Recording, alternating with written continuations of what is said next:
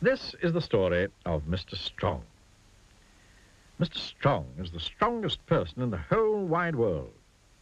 The strongest person that ever has been, and probably the strongest person that ever will be. He is so strong that he can not only bend an iron bar with his bare hands, he can tie knots in it. Mr. Strong is so strong, he can throw a cannonball as far as you or I can throw a tennis ball. Mr. Strong is so strong, he can hammer nails into a wall just by tapping them with his finger. Strong by name and strong by nature. And would you like to know the secret of Mr. Strong's strength? Eggs. The more eggs Mr. Strong eats, the stronger he becomes. Stronger and stronger and stronger. Anyway, this story is about a funny thing that happened to Mr. Strong one day. That morning he was having breakfast. And for breakfast he was having eggs. Followed by eggs. And to finish he was having, guess what? That's right, eggs. That was Mr. Strong's normal breakfast. After his eggy breakfast, Mr. Strong cleaned his teeth. And, as usual, he squeezed all the toothpaste out of the tube. And, as usual, he cleaned his teeth so hard, he broke his toothbrush. Mr. Strong gets through a lot of toothpaste and toothbrushes. After that, he decided to take a walk. Put on his hat, opened the front door of his house. What a beautiful day, he thought to himself. And stepping outside his house, he shut the front door. The door fell off its hinges. Mr. Strong gets through a lot of front doors. Then Mr. Strong went for his walk. He walked through the woods. But he wasn't looking where he was going. And walked slap bang into a huge tree. The huge tree trunk snapped, and the tree thundered to the ground. Whoops, said Mr. Strong. He walked into town. And again, not looking where he was going, he walked slap bang straight to a brick wall.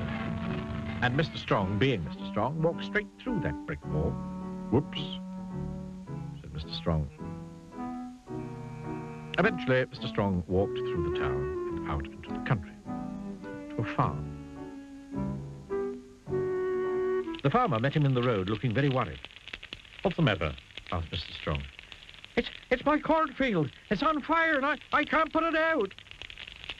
Mr. Strong looked over the hedge, and sure enough, the cornfield was blazing fiercely. Water, said Mr. Strong. We must get water to put out the fire. But I don't have enough water to put the whole field out, cried the worried farmer. And the nearest water's down to the river, and I don't have a pump. Then we'll have to find something to carry the water, replied Mr. Strong. Is that your barn? He asked, pointing to a barn in another field. Yes, I was going to put my corn in it, said the farmer. But can I use it? Asked Mr. Strong. Yes, but no buts. Come on. Mr. Strong walked over to the barn, and do you know what he did? He picked it up. He actually picked up the barn.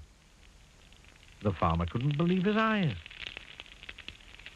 Then Mr. Strong carried the barn above his head down to the river. And he turned the barn upside down. Then he lowered it into the river so that it filled up with water. Then, and this shows how strong Mr. Strong really is, he picked it up and carried it back to the blazing cornfield.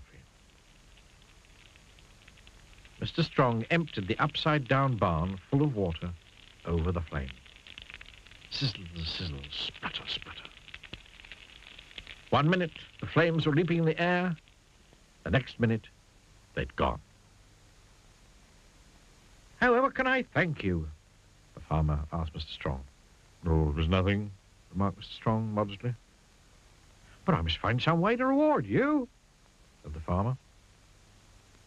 Well, said Mr. Strong, you're a farmer, so you must keep chickens. Yes, I do, said the farmer. Lots. And chickens lay eggs, went on Mr. Strong. And I rather like eggs. Then you shall have as many eggs as you can carry, said the farmer, and took Mr. Strong over to the farmyard. Mr. Strong said goodbye to the farmer and thanked him for the eggs, and the farmer thanked him for helping. Then Mr. Strong, just using one finger, picked up the eggs and went home.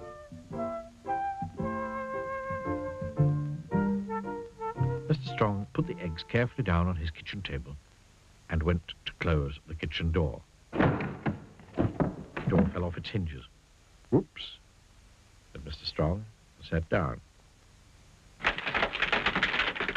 chair fell to bits. Whoops,